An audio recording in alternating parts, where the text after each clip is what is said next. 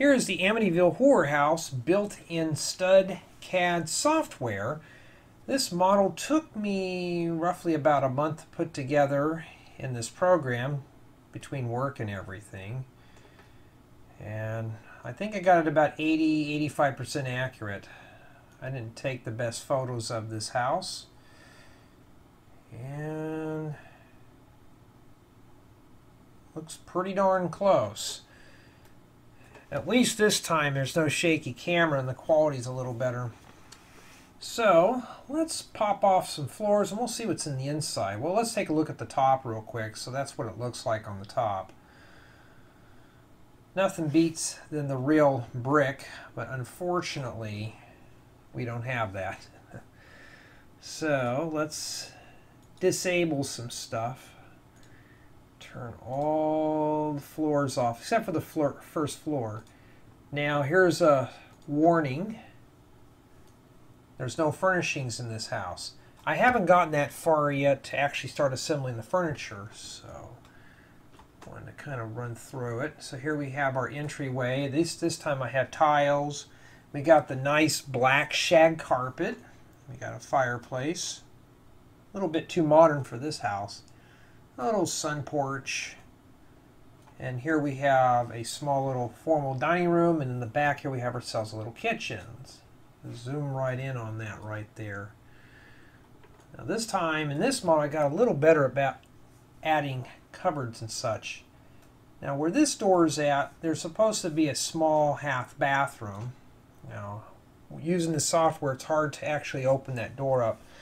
Maybe the next time I do a tour on this, I will actually have that open. So, not a whole lot going on with the first floor. Let's turn on the second floor.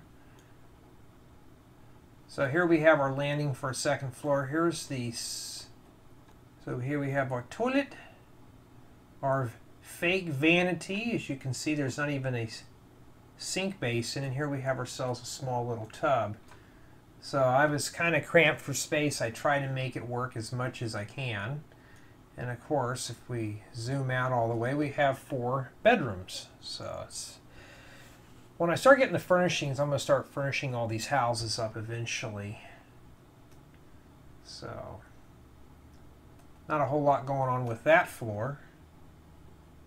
Well, this house, unlike the first one I did, actually has attic access. So here we have the landing for the 3rd story, and we have 2 bedrooms off to the left and right hand side. And you actually got access to these windows as well. So if I can position this just right, you can see I can see right out those. Now this doesn't beat the real product. I actually prefer to build with real Lego. Yes, I said it this time.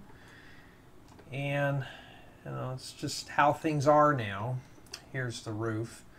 Now you can actually see straight down into that chimney there. Let's see if I can position it just right. So there we go. You can see all the way down to the ground floor. Now, I've been getting requests for this to be a set of building instructions for the last 9 years.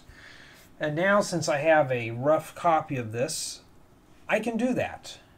And now, will the instructions be free? No.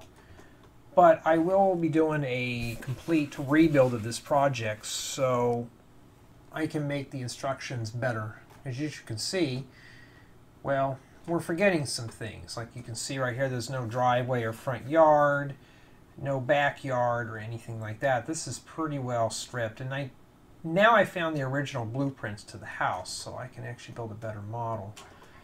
But that's pretty much about it for this house. This was the second house I actually published on this channel. It didn't take that long to put that together. This model took a little longer. But nonetheless, though, it still turned out very well for what I had back in the day.